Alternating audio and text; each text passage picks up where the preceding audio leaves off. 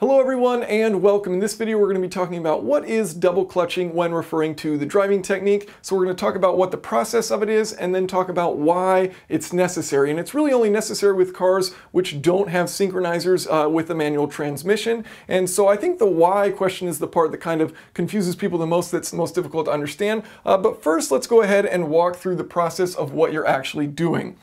So here we have our accelerator pedal, our brake pedal, and our clutch pedal. The first thing you're going to do is let your foot off of the accelerator pedal. The second thing you're going to do is press in the clutch. Third thing you're going to do, we're going to, in our scenario, be going from fourth gear to third gear. So we're going to pull it out of fourth and put it into neutral. The fourth thing we're then going to do is release the clutch. And the important thing to realize here is that this isn't, this like tedious step-by-step process. A lot of this is kind of happening simultaneously. There's overlap between these steps, so it's actually a very smooth and quick process. It's not like, first step, let off accelerator, second step, press in clutch. Like those are kind of happening simultaneously. There's overlap between these steps, so it's a very quick, smooth process. Moving on to number 5, because we're downshifting, we need to raise up the engine speed to match the gear speed. So we're going to blip the throttle, that's for number 5.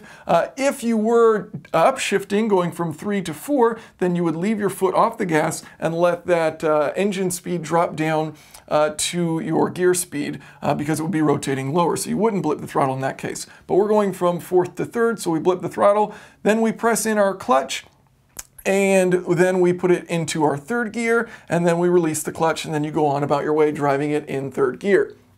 So that's the process of double clutching, and as I mentioned, it's smooth, there's overlap between these steps, and it's a very quick process. But why is it necessary? And so that's the part here that's all about these synchronizers and how they're involved in this process. So in order to understand why, we need to look at the inside of a transmission. So here we've got our engine, which is coupled to the flywheel. It's got a pressure plate around the clutch. So there's your clutch disc, and then that clutch disc is going to gear up to a lay shaft, which will rotate your gears 3 and 4. Here is your output shaft with a collar on it, and then here is your gear selector. So you can see if it pivots about this point and you pull that fourth back, it's going to push this forward, pushing this forward, and pushing that collar into fourth gear. So if we were going to be going into third gear, we push it forward, and that would slide it into there.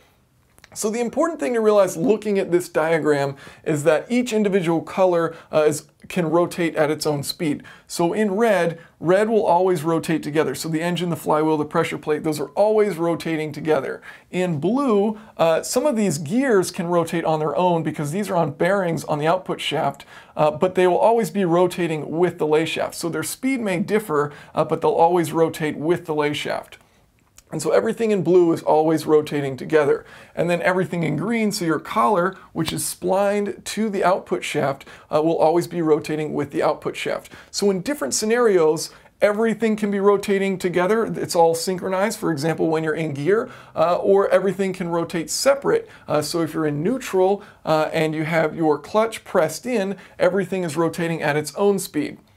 Okay, so let's walk through this process again, but looking at what's going on inside. So first we're releasing the accelerator pedal. Second, we're pressing in our clutch. So now this and this are no longer rotating at the same speed. And so that means also at that time when we've pressed in that clutch, the collar is also rotating at a different speed from the gear. So everything's rotating at a different speed at that time once you have your clutch pressed in. So you release the clutch, and now what you've done is you've linked up the engine to everything in blue. So everything in blue and red is now rotating together. And so what your goal with doing that is you can press the throttle so that when you go into gear 3, you now have influence over gear 3's speed because it's connected to the engine. So you blip the throttle, you bring this up to speed with the collar, and then once these two speeds are close, you press in that clutch. And the reason you're doing that is because you don't want all of the mass of the engine influencing that gear shift.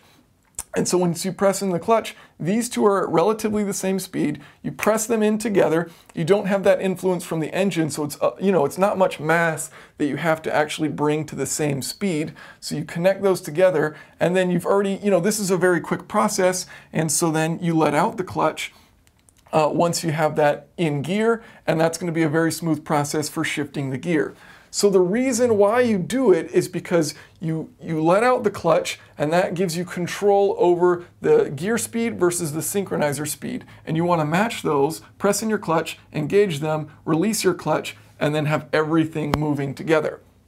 So if you have a regular transmission, which most of you out there, driving a regular production car on public roads, that's what it's going to have. It'll have synchronizers in there.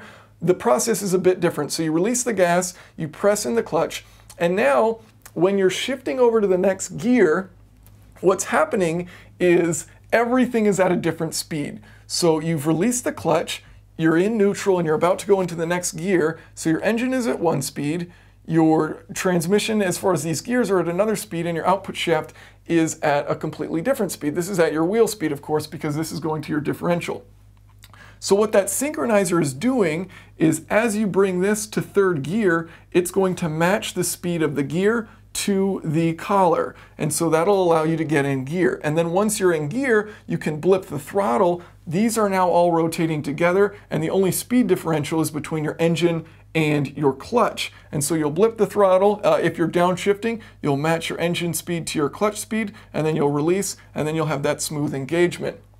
So the benefit here of the synchronizer is that you don't have to have the clutch engaged in order to match the speeds. And so, that's why with modern cars you don't ever have to do this double clutching technique, because you have synchronizers that match the speed of the gear. So what is this technique useful for? Well, basically, if you have a transmission that doesn't have synchronizers, or if you do have a transmission with synchronizers but they're completely worn out, this is a method that you could use to shift gears, where you wouldn't have to worry about replacing that synchronizer if you got good enough at it, and you could match your engine speed to that collar speed and then get it in gear without using the synchronizer, simply by matching the speeds. So thank you guys for watching. If you have any questions or comments, feel free to leave those below.